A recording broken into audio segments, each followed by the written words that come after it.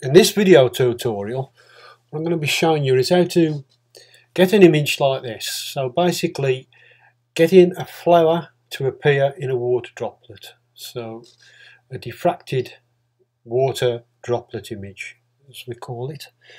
It is really easy. It's just setting up, and the hardest actual part is getting that droplet to stop in the right place. So there's a few tricks, and the next part of the tutorial we show you how to do this and create great looking images like this.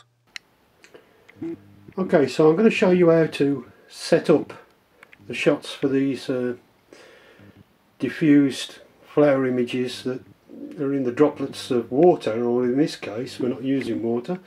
So that's the camera set up there, and what we're actually using is this, which is vegetable glycerine, and that just basically stops on the items better than water. Water's quite tricky to get to hold onto the objects. So we've got the camera set up on a tripod.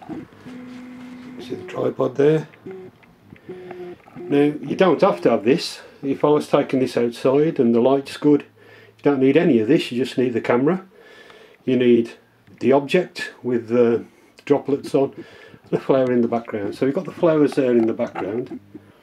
We've got this, what's called a third arm, and that's just a little device with a crocodile clip on that allows me to attach the branch, which you'll see on the other video on this.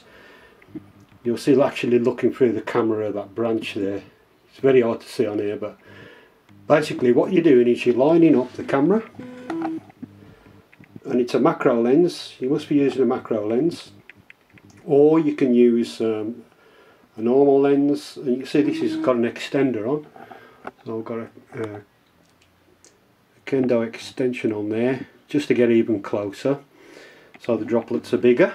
But basically you can use any lens that's macro 1:1, and then along the line you've got your object. So that's got the droplets on, you can see down at the bottom left there, and then straight behind that, in a line, straight line with the camera, you've got your flower. And that's basically it. And then what I use, just to make the picture much better, and I've lost it, so I'll just find the object I'm looking for. And it's this, and basically this is just an LED light. And what that does, when I'm taking the picture, I'll actually hold this onto the flower, not on the drops, but actually on the flower behind the drops, and that will make the flower much brighter, and I can move it around to get it how I want it, and you will then see how it affects the picture through the viewfinder and allow you to get the best lit subject for the droplet. And what happens is the droplet of water actually acts like a little lens, and like a wide angle lens in effect, and it will show the flower in the droplet of water using this device. Okay, so that's basically the setup.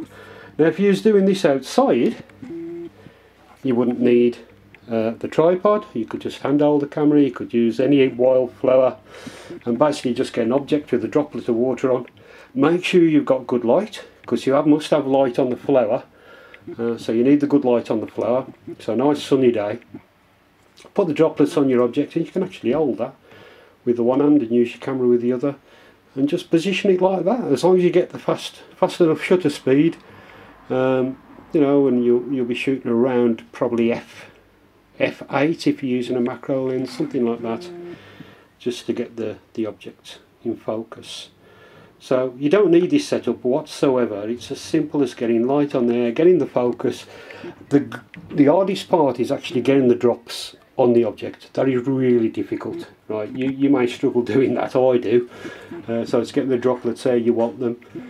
The glycerine really helps, because with water it's really hard. You can do it with water. I've done some with water, done all my first ones with water, but this really helps using this glycerine, because It's very sticky and it stops on the object. Because it's sticky, be careful you don't get it on your camera, on your hands when you're handling your camera. You're very careful how you use it, because I wouldn't like to get it on my lens.